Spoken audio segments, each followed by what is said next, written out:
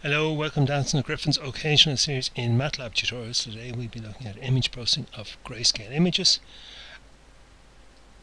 Just to start the code here, I published it. The image here is 500 by 500 and it's important to put the cast operator outside to make it uint8, otherwise it'll be double and nothing will work.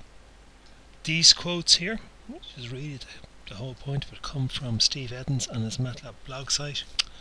So an output pixel is taking the minimum of the input pixels in its neighborhood, and for the dilation it's the maximum. Okay. I've made a number of circles here. Just the horror of horrors for Matlab, I've used it nested for next loops, but I think that explains everything there. And I've just made a circle here, and at the peak of it it's 50, and then it winds down towards 0. So if we just scroll down a little bit, see what I did.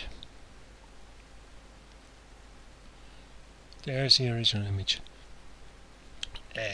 Different sizes going down, different sizes going across. The only difference here is that that's pure white, and these here have very low heights.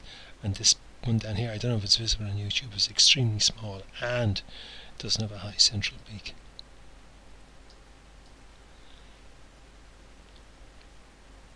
There is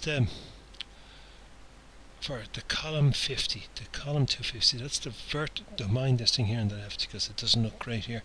So that's the 1D profile.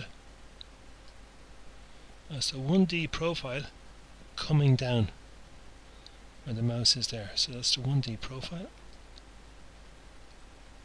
There. So I created my structuring element as of disk 15.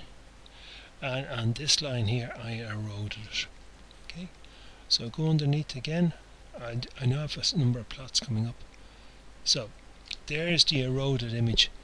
Now why have some of them gone all together? Because remember, the structuring element is at disk 15, so when we span that, the disk is actually bigger than some of the radius of some of the circles. So we take the minimum, and the bar count is 0, so it all goes towards 0.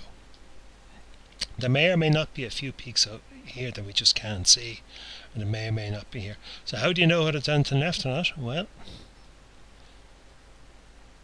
that's the vertical axis, so that's the peaks of it, or the 1D profile after I erode it. And there's the 1D profile of the horizontal. So there was some out there, except RI's the highest point there is about 65 and the other one's about 10, and there just isn't enough discrimination.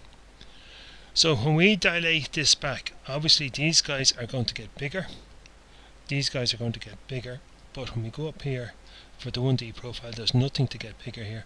So the two circles are well there, they're gone forever. There are two circles out there that are gone, and as far as I remember, that bright one is gone. And why is that bright one gone?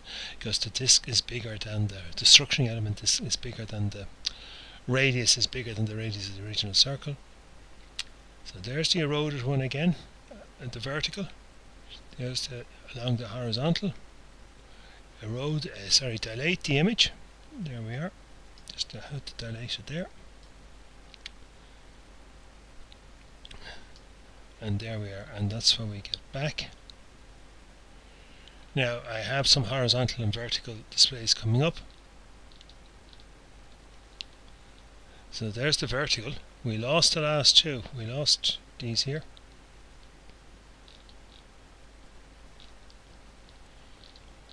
And then here's the horizontal coming up. And if you remember, there was a small one there. If you remember as well, they were quite pointy, and now at the top of the peaks they've sort of flattened out. Okay, I hope that helps a little bit to your understanding of grayscale structuring elements. Okay, thanks very much. Thanks for listening.